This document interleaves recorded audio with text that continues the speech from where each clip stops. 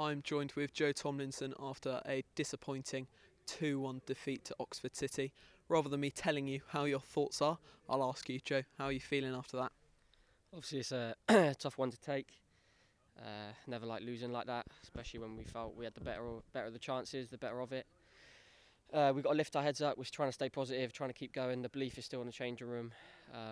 We're not giving up, and we won't give up. But it was a tough one today. I thought we had some good chances, but we've got to find a way to win somehow. A game of definitely two halves, a couple of horror tackles and lots of chances for both sides. Do you feel that on another day that result could have gone a lot differently? Definitely. It wasn't our day today, and these are the games that we've got to start turning into wins very quickly. Especially when we got it back to 1-1, felt like we were right in it and we could have got on. We had a few more chances. But those are the games that we've got to start, whether it's home or away, we've got to turn into wins. Got to nick a goal from somewhere and tighten up defensively. Obviously, you could see in the second half that Hungerford switched up the pace a little bit and started going for it a bit more in that last 20 minutes. Fans might be a little bit confused as to why there weren't many shots after the goalkeeper of Oxford City seemed to be limping around his goal and just about stopping a rolling ball after a knee shot going out for a goal kick. Do you feel that Hungerford probably should have taken more shots? Oh yeah, definitely. You said it. The keeper was stuck to his goal line. Really, that's something that we should have done a lot better.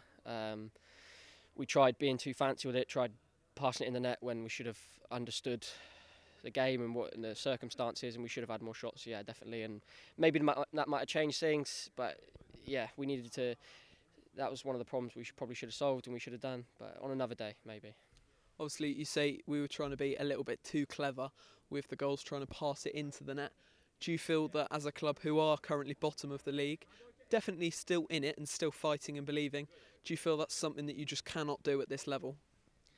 Yeah, definitely, especially in the position we're in and we're losing or going a goal behind. We've got to start being more direct, not as in going long. I think when we pass it very well. But I think when we need to be more clinical around the final third and start getting more shots off and following rebounds, getting more crosses in and just flooding the box. Definitely, I think we need to be more of an attacking threat. Obviously, you say you're going to look forward and be positive. This Saturday, we travel to St Albans. What are your thoughts on that game? Looking forward to it. It's obviously a big game. They're not too far above us.